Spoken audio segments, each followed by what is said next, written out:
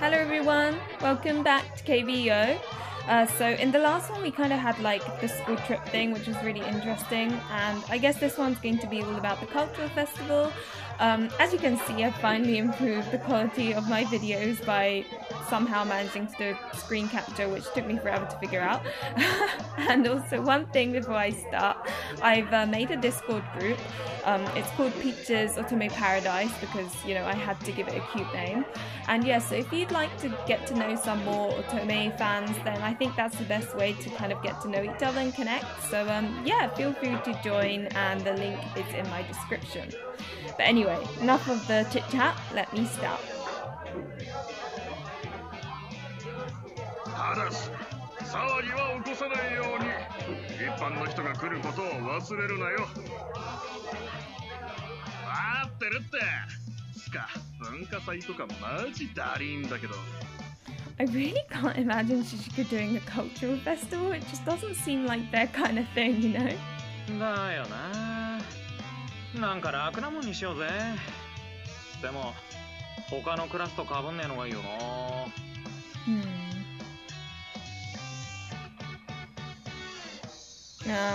See, I always see Concept Cafe as like, or any cafe really, is the thing that seems like the easy option because you don't have to really think about sort of making it unique or whatever, but it's always, it actually turns out to be quite tough on the day. At least that's the impression I have. コンセプトカフェ？なんだそのこじゃれたもんは。なら食い物系じゃねえのがいいか。けど出し物って柄じゃねえし。Oh, and one thing, if you can hear birds in the background, I apologize. It's just that there's geese outside and then my birds start freaking out, so... But anyway. つうか、今年はあれやんねえのかな？四宿文化祭の名物大会。Oh my god, that sounds crazy.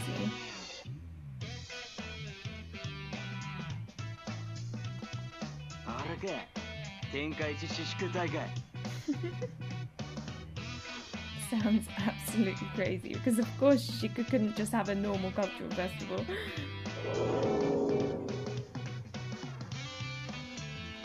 その日ばかりは学年トップも関係ねえ。体一つで勝ち上がり、一日限りの天下一を決める大格闘大会だ。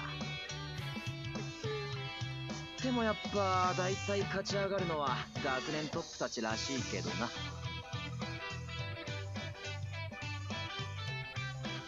どうだろうな。ホウさんが出ねえんならやらないんじゃねえの？去年もそうだったみたいだし。That's interesting. I wonder why it's like if Paul-san doesn't enter, then everyone else doesn't, because there's still the other tops to kind of compete against. 絶対王者が出ねえのにやっても意味ねえって。去年もそれで中止になったらしいぜ。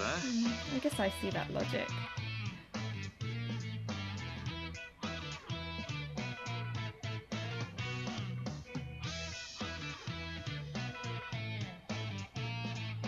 おおさん、最近全然学校にも来てねえみたいだから、今年もやらないんじゃねえの？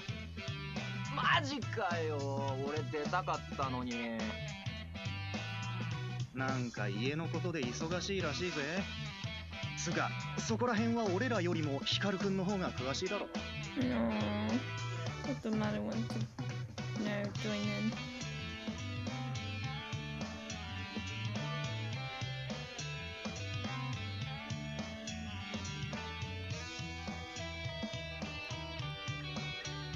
It could kind of be that Hikaru doesn't know about it and that's why he gets so insecure about Horo-san, because Horo-san seems to be like involved in everything. まあとりあえずはクラスの出し物だよ。で、結局何やるよ？楽なのだろ？じゃあ教室使ってなんかやるか。迷路とかお化け屋敷とか。That does sound like the type of thing that you could do with like no effort, or little, like close to no effort, you know. わあ、それなら楽そうだな。じゃあ、俺はお化け屋敷に1票。God, of course. 俺も。 Oh, 俺も。 there we go. It's pretty much decided, isn't it? お化け屋敷。Oh, is Totomaru scared?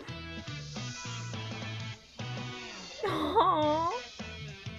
別にビビってなんてねえよ。ヒカル君とトトマルもお化け屋敷でいいか？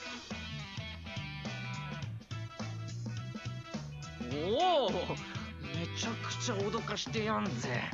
Why is he scared? Surely the side doing the scaring is like just good fun. I'd love to be a monster. なら決まりな。そんじゃ。くそ、いて。んだよ、あいつら。くそ。Oh no, what's happened? It's gonna be something with Ushimata, isn't it? Let's see.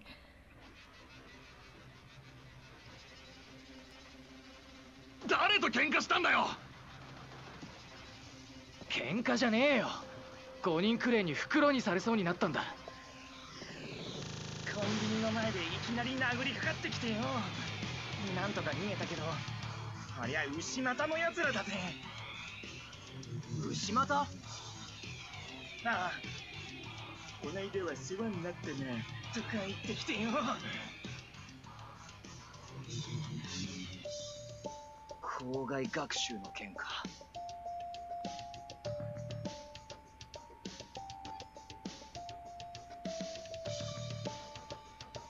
Yeah. やっぱまだ交渉狩りの件がくすぶってるってことかもな。It is almost like they wanted an excuse to fight them, you know? あん時はヒカルが達夫を倒して、それでもう解決したって思ってたけど、あっちはそうじゃなかったみてえだな。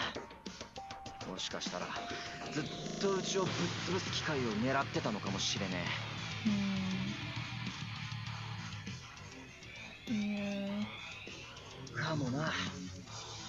奴らにしたらいい口実ができたってとこか。そういや、他の奴らも最近ちょいちょい絡まれるって言ってたぜ。Gosh, it really is like the emblem hunt all over again. くそ、俺ら舐められてんのかよ。け、ふざけやがって。上等じゃねえか。こっちが潰してやるよ。待てよ。簡単に相手の挑発に乗んなって。コケにされて黙ってられっかよ。Okay, so I'm gonna go for. So the top one says, don't you know, don't do anything that you're going to get hurt by, and the bottom one is, I'd like to find out why somehow. I don't know which one's more girly. I think, I think this one's more girly. Let me try it. Let me have I put both together. Okay, good. ああ、やり合ってもいいけど、それで怪我すんのは馬鹿げてるぜ。お前らもちょっとは抑えとけってことだ。じゃあこのまま泣き寝入りかよ。そうじゃねえ。闇雲に突っ込まず情報を集めてから動けって言ってんだよ。それにヒカルが心配してんのは分かってんだろ。これ以上余計な気使わせんなよ。ああ、そういうことだ。サンキュー、ヒカルくん。It's good that they all have a bit more respect for her now, though. あん、このくらい2日もありゃ治っちまうぜ。よし、そんじゃここはしばらく様子見だな。ここで抗争にでもなったら文化祭が中止になるかもしんねえし。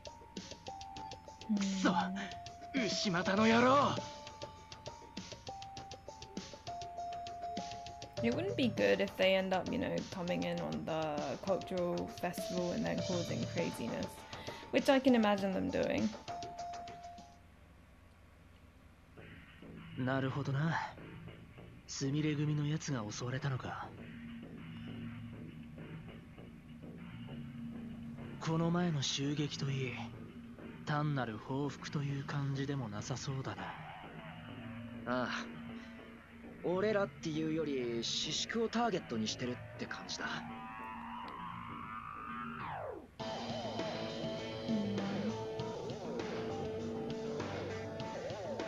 交渉狩りの時は達夫が首謀者だったな。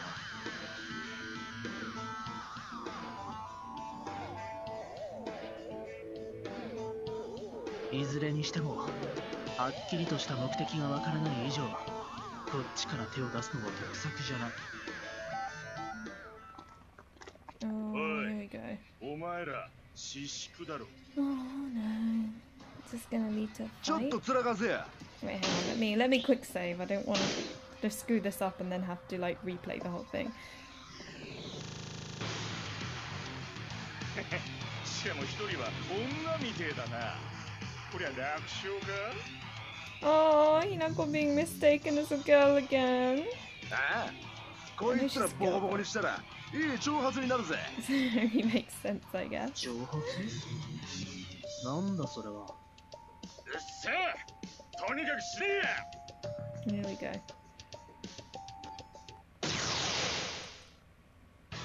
It'll be a bit easier though because I'm trying to go for this one.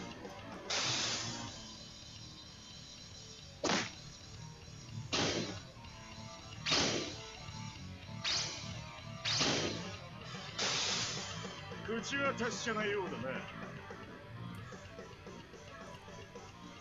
ボコボコにしてやるぜ。 Yeah, I'm a bit more confident because I'm not in a weird position right now. 調子に乗りやがって。調子に乗りやがって。なんつう強さだよ。 Oh, that was a close one. Oh my gosh. Got off done. Okay, cool. Okay. All done. I like that mini game, but at the same time, I'm always worried that I'm gonna screw it up.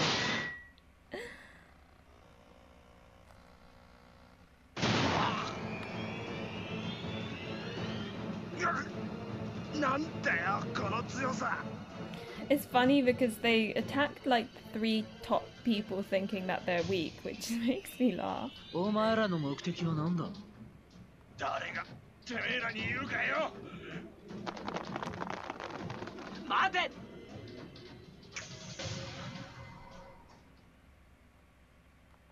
だが今の感じだとやはり私淑なら無差別に喧嘩を売っているようだな。より警戒が必要かもしれない。ああ、他の奴らが絡まれねえようになんとか防がねえと。 It's a bit concerning for all the other ones as well. Always things have to happen. I guess it makes it interesting though.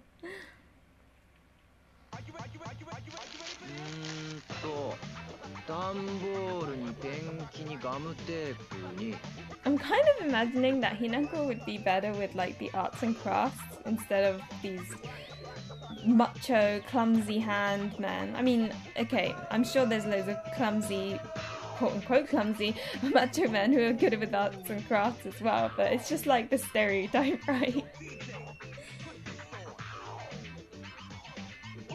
だな。つうか、クラスの連中張り切りすぎだよな。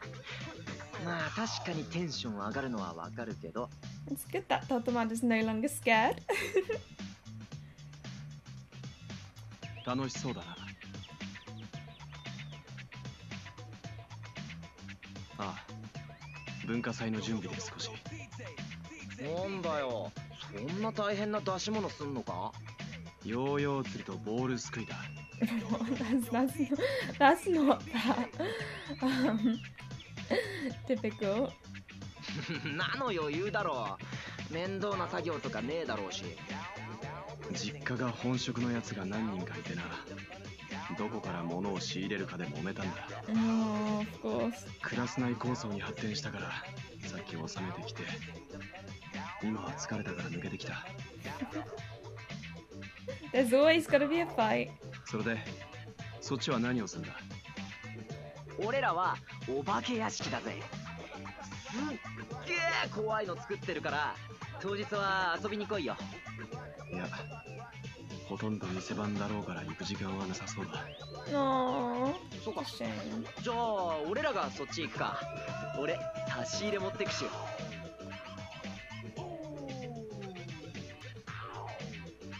焼き鳥以外なら何でもいい。Oh, he doesn't like yakitori? あ、そういや鶏肉がダメなんだっけ。うまいのにな。調理する分には問題ないが、本当ならあの羽のついた生き物の名前を口に出すのも嫌だ。Oh my god, he hates them that much. Wow. そんなにかよ。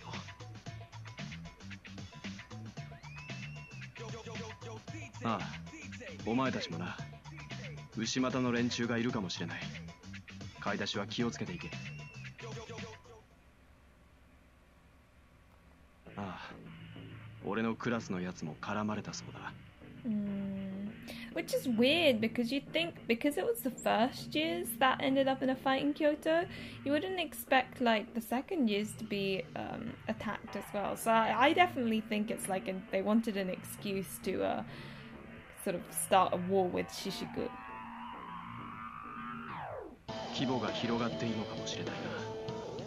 マジかよ。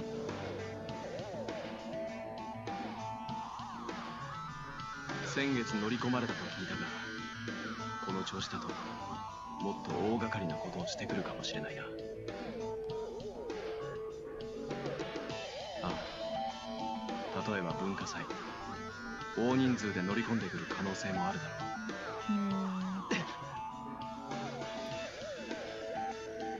あくまで憶測の域だ。だが文化祭前に揉め事を起こせばその可能性も高くなる。2年の連中には相手にするなとは言ってあるが、奴らもフラストレーションが溜まっている。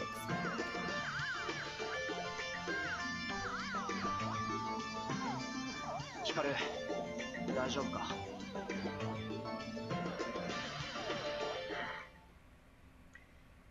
俺の前でまで無理に笑うなよ。Oh, that's so sweet. 全面戦争になんのが嫌なんだろ。みんなが傷つくかもしれねえから。It's obvious, Hinako. 俺はヒカルのダチだぜ。そのくらいお見通しだっての。この間もそんなこと言ってたしな。とりあえず文化祭まではうちの奴らだって無茶はしねえよ。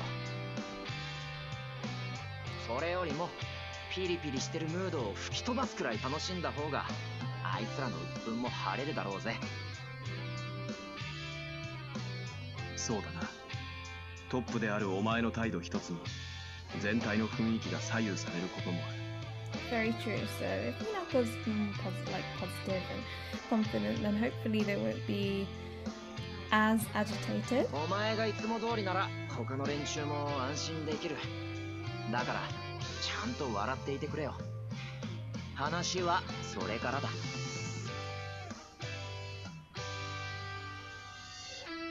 Okay, so there's 3 options. The top one says, if everyone's there, I feel sort of like more comfortable, more confident type of thing. The second one is, I'm relying on you. And the third one is, for now, I want to concentrate on the cultural festival. So I think the third one would be kind of like the most girly. I'm not sure. Let me quick save, obviously, and I will go for that one. Oh, okay, nothing happened. So I will go for I'm relying on you, because it's kind of like I'm relying on you like a prince. I don't know. Oh, okay, good. There we go. 頼られんのは嬉しいけど、そんな面と向かって言われると照れるな。Oh, Totomaru blushing is so cute. I swear whenever we pick the like cutesy feminine, I guess, option, he does that, which is always fun.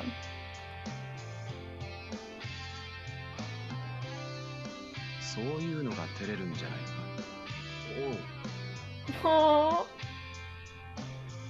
たく、そういうことは口にしねえんだよ。言わなくても通じ合えるってやつだ。She wants to say that though. What sort of example is that? あったな、そういえば。でもコンパルが聞いたら渋い顔しそうだ。So コン true. パルといえば、さっき必死の形相で走ってたな。 Oh, maybe he's like something Ushimata related happened. I don't know. あ、理由はわからないが。あ、お前たち、ちょっとかくまってくれ。Huh? Okay, maybe it's not Ushimata based, I don't know. なぜ俺の後ろに？一番背が高いからです。そのまま動かないでください。お前らも俺のことは知らないと言うんだ。はあ？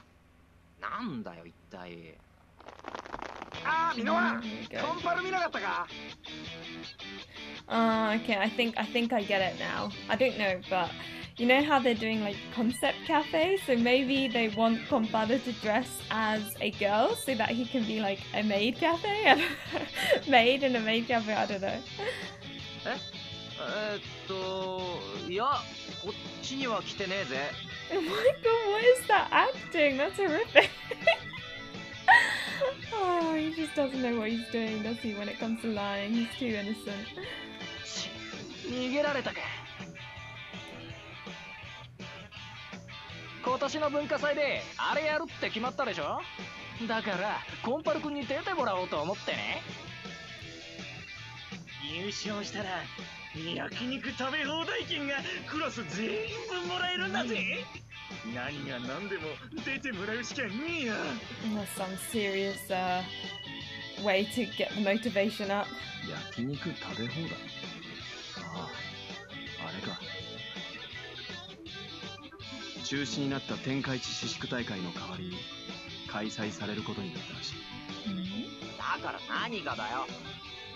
ミス宍喰コンテストだ。 Oh my god. ミス宍喰？ Right, so they want Kompado to like basically be the girl. Because I'm guessing if it's Miss Shishiku then it's probably like a girly contest. そう。強い男を決められないなら美しい男を決めようってことらしいぜ。Oh my god. It's so different. コン Such a パル complete のやつ opposite. 体育祭であんだけ可愛かったんだぜ。ありゃ優勝間違いなしだって。 Oh dear. To be fair, I would want Kompado to dress as a girl too because I thought he looked very cute and like in a really cool way as well because of the way he, well, naturally is. Oh, I just realised, well, I thought he was blushing, but apparently he's red from anger. でもコンパルなら絶対嫌がるだろう。だから説得しようと探してんだよ。ったくどこ行ったかな。 Oh dear me. あ、言っとくけどヒカル君は出場すんなよ。俺らのクラスが優勝すんだからな。I love that. I want her to though. I want to see Totomaru get all blushy again. That was funny.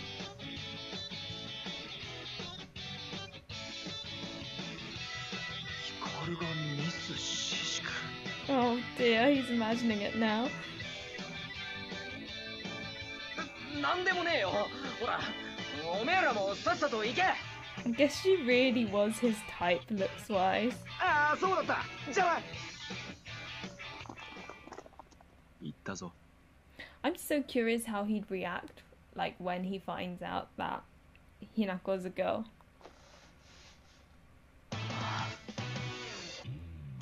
すみませんでした。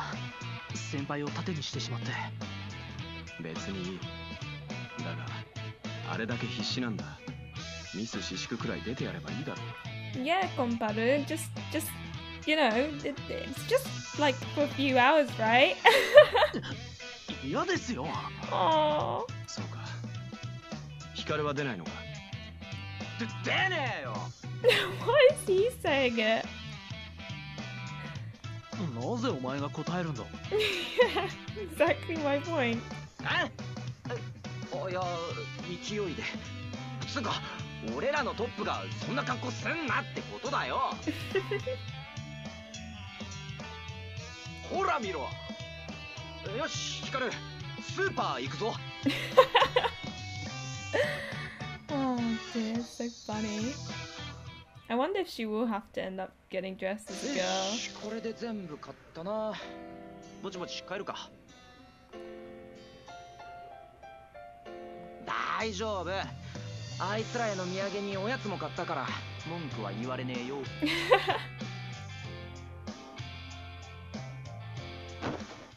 お。おいおい、何絡んできてんだよ。こいつら私淑っすよ。だから礼儀がなってないんじゃないですか。Oh, no. Let me quick save. I'm pretty sure this will end up in a fight, as always, Ishimata.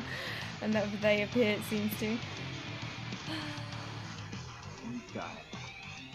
今のは明らかにてめえがぶつかってきたんだろ。まあな、ムカつく顔が見えたから挨拶してやったまで。そうさ、俺らで相手すりゃてめえらくらい即ボコれんだろうし。I love it how they're always overconfident with them, and then they get beaten up anyway, because I mean, Hinako and Totomaru are like the top 1 and 2, right? つか、俺らはもっと大々的にやりてんだよ。その方が回りくどくねえだろ。うっせえな。お前らはおとなしくボコられりゃいいんだよ。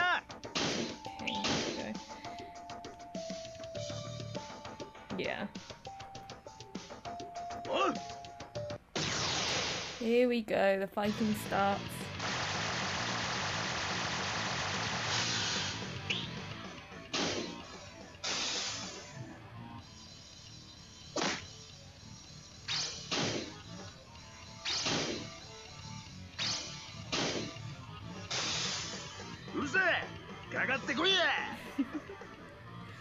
Okay.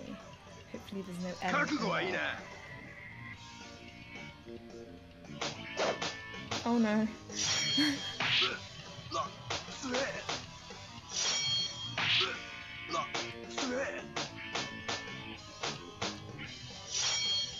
I keep on almost missing. Okay, that should be it. Awesome.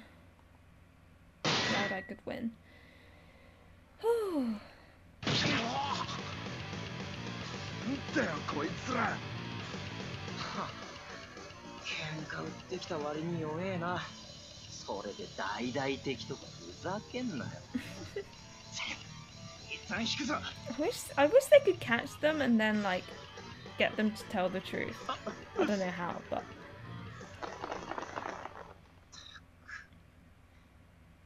ヒカル、怪我してないか？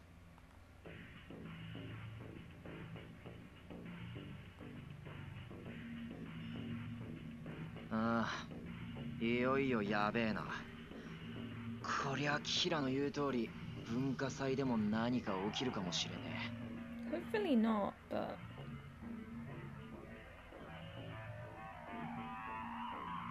けどな、先行は俺らの喧嘩なんていつものことだって思うだけじゃね。そんなマジで心配なんてしねえよ。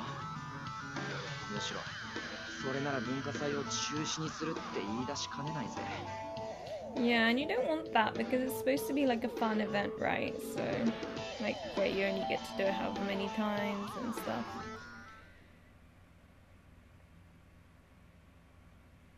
巡回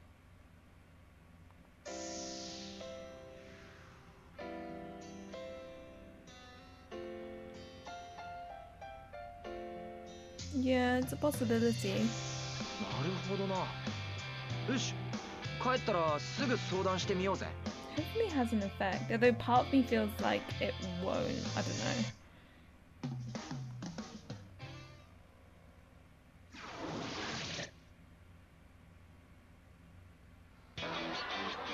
さあ、今日は文化祭しっかり怖がらせるぜ。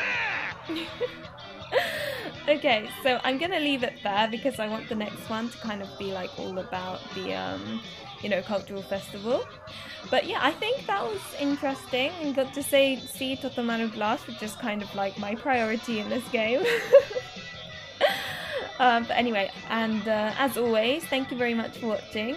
Remember to like and subscribe if you enjoyed this video, and hopefully I'll see you in the next one. Bye!